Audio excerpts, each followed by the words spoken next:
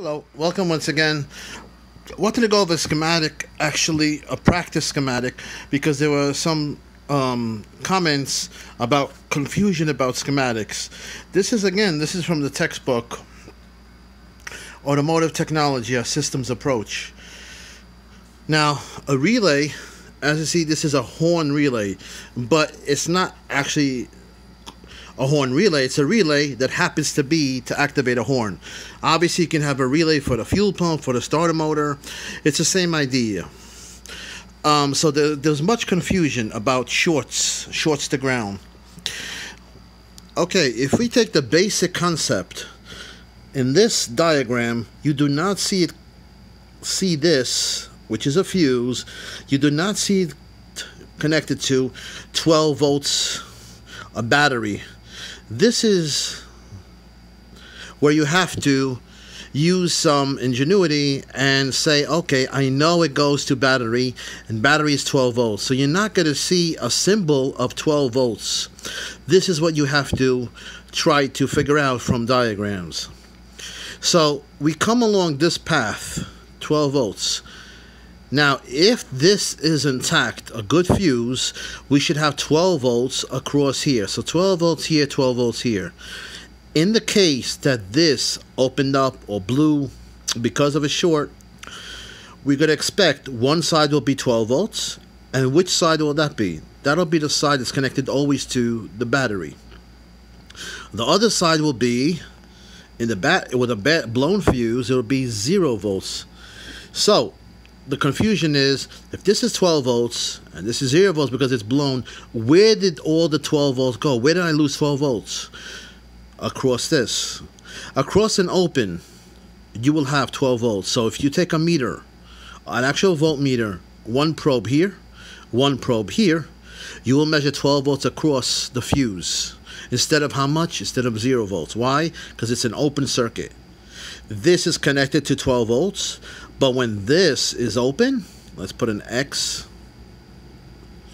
demonstrating an open, this is no longer connected to 12 volts. So you're going to read 0 volts. Okay? Now, so let's continue now with a good fuse. 12 volts here, 12 volts here. We have a choice of taking a path. This means there's a connection. Should I go this way? Should I go this way? And when I mean should I go this way, I'm referring to solely current flow, not voltage. So here's voltage over here, 12 volts. This we all know is the symbol for a relay. Across it you have something called a resistor. Okay, that's to suppress when you have spikes from this being turned on and off.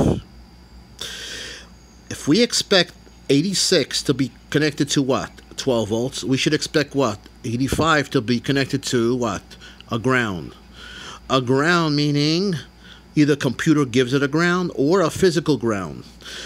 Let's continue in this path. So this is the symbol for the coil in this diagram. We go over here, 85, and now we come to a black and red wire, meaning the striped wire, the stripe is the red. So we come over here to a connector C134. When we come to C34, we come over here. We come to something called joint connector. Now you see these type of things in Asian cars, Toyotas, Hondas, they love these things. All it is like you're connecting the jumpers together, the wires together. It's called a fancy joint connector number 6.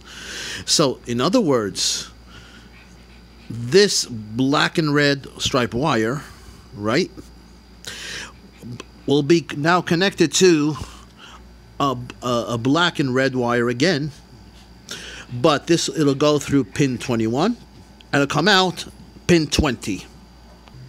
Okay, as you see over here, there is a module, a central timer module, which is pin 18.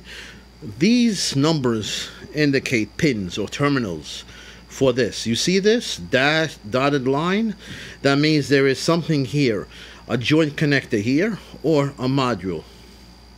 So when you see dotted lines, it represents either switches, which is internal, which when you replace both. When you replace this, you replace the whole module. and you replace a joint connector. So we come in pin what? 21. We come out pin 22 or pin 20. Let's go pin 22. Pin 22 goes to a module. That module will give this a ground which we need. Now we go over here. We go over here on this one now. So we had a path going here. We had a path going over here. There now you have a short from the horn switches. When you close the switches, now when you close either one of these switches, either the horn switch for the left or either the right horn switch, this will give you the ground. Okay, so forget about this one from the computer. This will give you the ground. So the question was asked, isn't this a short to ground? Yes, it is a short to ground. But we need a short to ground. We can have a short to ground here with the switch which we need to give us the 0 volts. How much is across this point? 0 volts. Why? Because this is direct connector to ground. Here's ground. Coming along here, this is still 0 volts. Coming along here, this is still 0 volts. Coming along here, 85, this is still 0 volts. The problem is if we have a short to ground from this point, that's what will give us problems, and that's what will blow the fuse. We're supposed to have a short to ground here, either by the computer or either by a switch being closed, as you can see.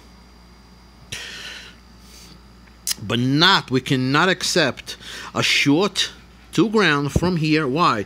Because you're bypassing what? The coil and the resistor. When this happens, either switch is closed, we have activated the relay.